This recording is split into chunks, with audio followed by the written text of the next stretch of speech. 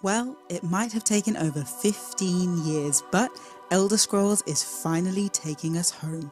From June 6th, the legendary province of Morrowind will be open for exploration in Elder Scrolls Online. But, of course, this won't be an easy homecoming, as you'll very quickly find out. By dawn and dusk, evil creeps through the shadows of my beloved Vardenfell. But an outlander arrives to aid my people, just as I have foreseen. And that outlander she's talking about, or, you know, the Daedric prince who's speaking through her is talking about, well, it just so happens to be you. And, like we've come to expect from every Elder Scrolls game, where you go, trouble follows.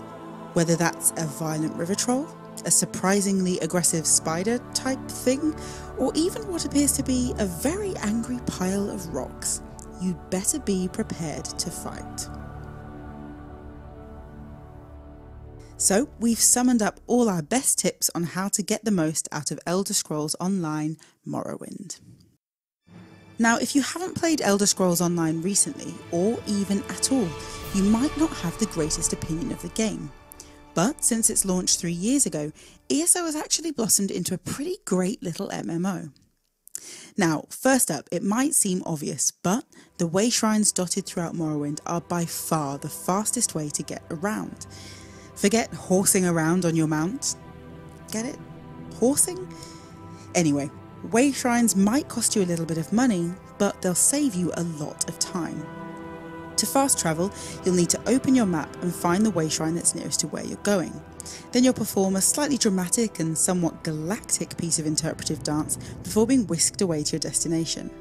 Of course, you can also use our old favourite, the Silt Strider, to get around too. Our next tip is to try and play the game with a friend if you can. Now, it's another tip that sounds pretty obvious, but the game is multiplayer, so it's a lot more fun with somebody by your side. Except, of course, when something like this happens. It also makes fighting monsters a lot easier, especially since most of them are pretty good at ambushing you. The last thing you want when a Nixhound has you in a death grip from behind is to try and fight it off yourself. Our third tip is to try as many different abilities as you can when you first start playing. Since they level up as you gain XP, even if you don't use them, it still means you're keeping your skill lines open for later. It's also worth noting what the best traits of your character's race are, as they'll help you choose abilities which work alongside them.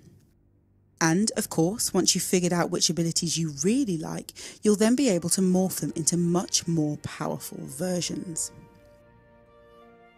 As for our next tip, well, it's a big one. How to, quite literally, get away with murder. Okay, so really it's more about avoiding bounties after you've killed someone you shouldn't have or indulged your kleptomaniac side. After all, who wouldn't want a recipe for mint chai? Now, if you want to keep your loot, you'll have to launder it at an outlaw's refuge. But if you get caught by a guard on the way, he'll force you to pay a bounty and then confiscate everything you've stolen.